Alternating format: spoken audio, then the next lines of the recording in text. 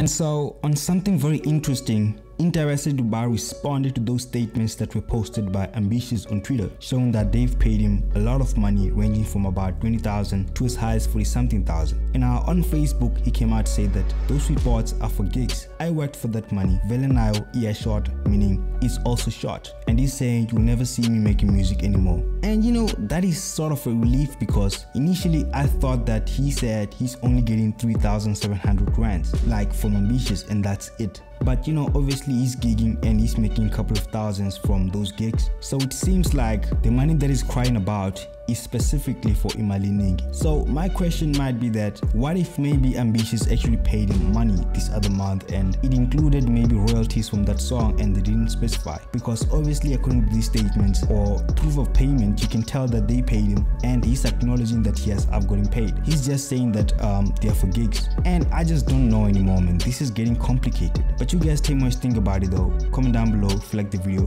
give it a thumbs up.